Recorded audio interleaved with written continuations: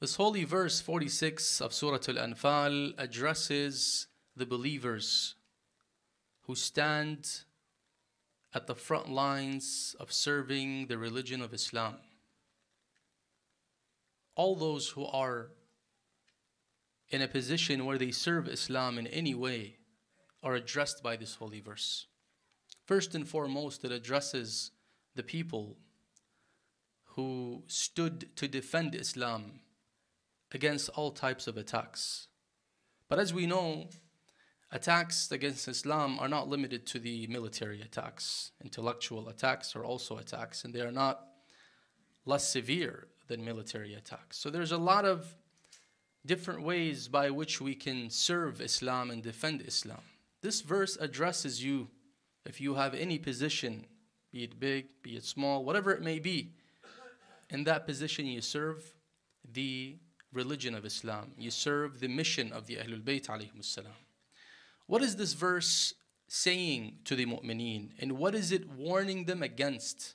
This holy verse is cautioning the mu'mineen and mu'minat who are in the service of Islam, cautioning and warning them against allowing their differences to escalate to conflict.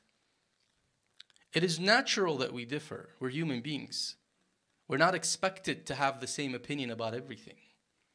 You may like to carry out a specific task in a specific way, and I like to carry out a little bit different. That's normal. As long as we are not differing with respect to the values, as long as we are not violating the essentials, we have the right to differ. You believe that serving Islam should be done in this way, and I believe it should be done in that way. That is absolutely normal. What is not normal and what this verse condemns is when we allow the difference of opinion to escalate to conflict. That is what Islam warns us from. Why? Because conflict usually leads to فَتَفْشَلُوا. Fashal means failure. Failure. Our strength is there and our success is there when we are together, united in serving Islam. But once we begin to differ and disunite, then our efforts will go with the wind. فَتَذْهَبَ رِيحُكُمْ. Your power, your energy, all that would go, would vanish. وَلَا تَنَازَعُوا. Do not do tanazu'. Tanazu' comes from the word niza', which means dispute. And dispute is not differing. Again, differing is normal. We have to differentiate between having a difference. I prefer this color, you prefer that color. That's a difference, but that's not a dispute. Dispute is when I allow the difference to become a fight, to turn into animosity. And usually differences escalate to conflict because they are dealt with from an egocentric standpoint. But if they are dealt with from an Islamic etiquette standpoint, they will never turn into conflict. Why? Because as Muslims, whatever we're doing it with this intention, for the sake of Allah subhanahu wa ta'ala. So when we differ, we always keep in mind that this is done for Allah subhanahu wa ta'ala. Therefore, we should never allow that difference to defeat the purpose, which is to serve Allah subhanahu wa ta'ala, and turn it into a conflict and a fight. In this lecture, I'll present 4 important guidelines and etiquette that are taught to us by Islam, from the Quran, from the ahadith of the Prophet and the Ahlul Bayt, on how we deal with differences and not allow them to escalate to conflict. Number 1, to recognize and be mindful of the fact that the person that you are differing with is a mu'min. Oftentimes that is overlooked. Sometimes when we differ with someone, in the back of our mind, that person is no longer the mu'min. This person is Yazid. They're the enemy of Islam. And therefore the way we deal with them is going to be very harsh and abusive. No. Remember, the person, and why do I say mu'min? Because again, we're talking about working together to serve Islam. It's a mu'min. It's a believing brother or believing sister. So recognize that they are a mu'min before you react. What does it mean to be a mu'min? Let's visit some of the ahadith by the Ahlul Bayt, and I want to begin by a hadith which is reported by Shaykh al-Saduq in his book Al-Khisal attributed to our sixth Imam, Ja'far ibn Muhammad al-Sadiq alayhi salam.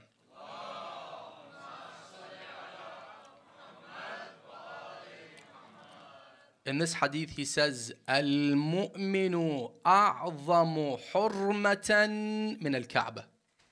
A mu'min, a believer, has a greater sanctity than that of the Kaaba. So how do you deal with the Kaaba? You deal with it with all respect. Imam Sadiq says no, but a mu'min has a higher status, higher sanctity. That when we say that the mu'min has a higher sanctity than that of the Kaaba, that means anything that could be offensive to that mu'min, any form of adiyya, abuse, or harm to that mu'min would be considered waging a war with Allah subhanahu wa ta'ala. Am I exaggerating? No. Because Allah subhanahu wa ta'ala in a Qudsi hadith, in Al-Kafi by Shaykh Al-Kulayni radwanullahi ta'ala alayhi, Allah subhanahu wa ta'ala in this Qudsi hadith, لِيَأْذَنَ بِحَرْبٍ مِنِّي مَنْ آذَى عَبْدِيَ الْمُؤْمِنِ. Let him, whoever harms my believing servant, expect a war from me. It's not something that we should take easy. When we differ with a mu'min, we need to remember these things. This is a mu'min, so whatever I will say, I have to keep in mind the fact that they have a special hurma, special status. And number two, if I were to offend them or hurt them in any way, shape, or form, I have waged a war against Allah subhanahu wa ta'ala. Number two, when we differ, what are we differing about? We're differing about a specific matter, thinking that our opinion, my opinion, is right, and their opinion about this matter is wrong. Now, the fact that I think their opinion is wrong stems from what? What is my explanation of why they have arrived at this opinion? There are multiple possibilities. Possibility number one, they made a mistake, and it's normal, we're human beings. Possibility number two, they have high ego and they want things to only go their way. But Islam says we can't go with possibility two. Why? Because you are supposed to give your brother or your sister the benefit of the doubt. And that is guideline number two. Give them the benefit of the doubt. Why are we always tapping into people's intentions as if we are the malaika that can read the intentions? Why is it that when I differ with someone, I assume the worst? And that they intend this and they intend that, as if Allah has given me all the powers to tap into their intentions and read their mind. How do I know? The commander of the faithful, Ali ibn Abi Talib alayhi salam.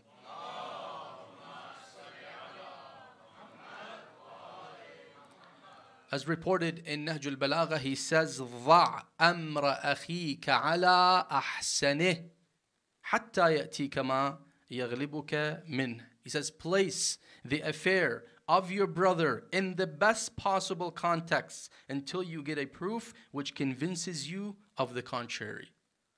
Ahsanih.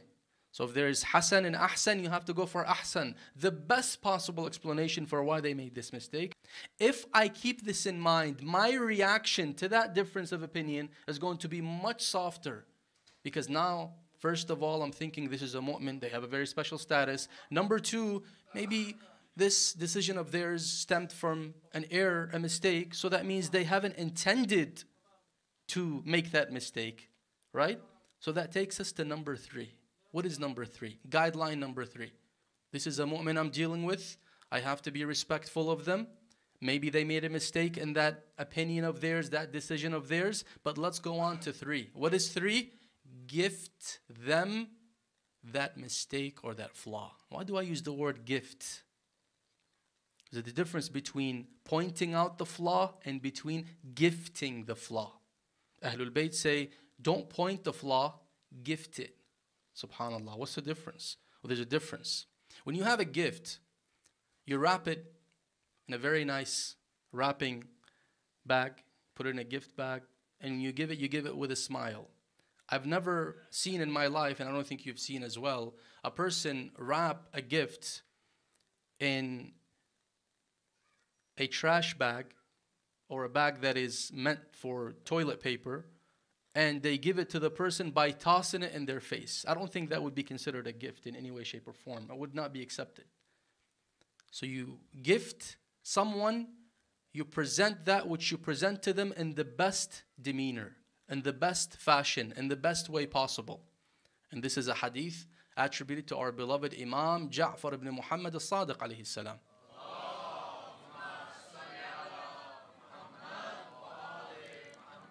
Also in Al-Kafi, he says, أَحَبُّ إِخْوَانِي إِلَيَّ مَنْ أَهْدَى إِلَيَّ عُيُوبِي. He says, the most dearest of my brothers is one who gifts me my flaws. Not points them out, gifts them to me. أهدى. Imam alayhi salam teaches us to consider criticism and positive feedback as a gift, not to be offended by it. So the person who's offering it has to offer it in a good package so that it can be received well. And the person who's receiving it need to see that it is a gift and not an offensive comment. It works both ways. The person who's giving has to be mindful how they give it, and the person who's receiving has to also give the benefit of the doubt to the one who has given it to them, that they are giving it because they care about them and care about that which they are aiming to accomplish. Number 4, Maulana, I pointed out the comment, I spoke to them nicely about it, I mentioned that this is wrong, but they still never took it from me. Go on to the 4th guideline. Have a discussion with them. وَجَادِلْهُمْ بِالَّتِي هِيَ أَحْسَنُ. Allah subhanahu wa ta'ala says, argue with them in that which is best. Choose the best way of bringing this up to them and having a discussion. Oftentimes, our discussions do not reap much fruit is because of the way we approach them. Jidal means fight, quarrel, yell, shout, high tone, you did this, you did that. Blaming them, pointing fingers. That is not jidal. وَجَادِلْهُمْ بِالَّتِي هِيَ أَحْسَنُ. Keeping in mind kindness in the way we present our argument. Allah subhanahu wa ta'ala says, وَقُلْ لِعِبَادِي يَقُولُ الَّتِي هِيَ أَحْسَنُ إِنَّ الشَّيْطَانَ يَنْزَغُ بَيْنَهُمْ. He says, tell my servants to say that which is best. Indeed, Satan induces dissent among them. Indeed, Satan is ever to mankind a clear enemy.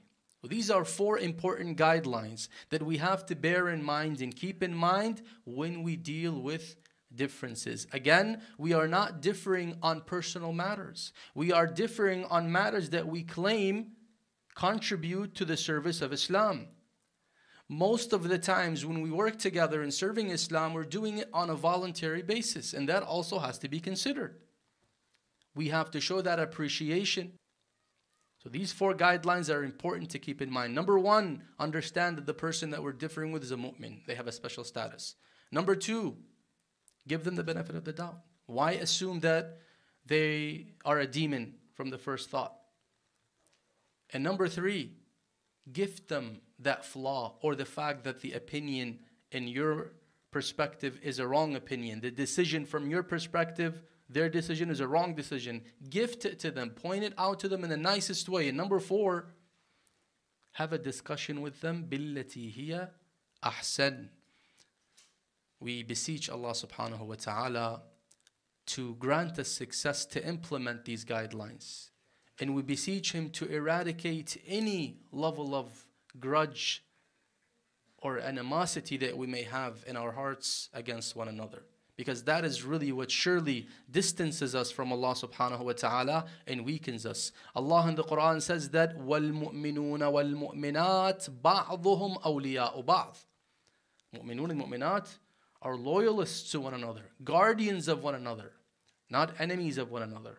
But we have to revisit how we deal with one another, my dears. Because if I allow my ego to drive how I deal with others as opposed to what Allah subhanahu wa ta'ala wants from me, then I'm not really genuine in my claim that I am truly a Muslim. God centricity means this, means that whatever I do in life stems from the fact that I am God conscious. Is this what Allah wants? Is this what Allah expects? Not what my desires want. Before we unleash our desires and unleash our words, which could cause a lot of pain for other people, let us think about these 4 guidelines that were mentioned. We ask Allah by the love of Muhammad and his progeny to grant us the success to remain firm on the path of Muhammad wa Ali Muhammad.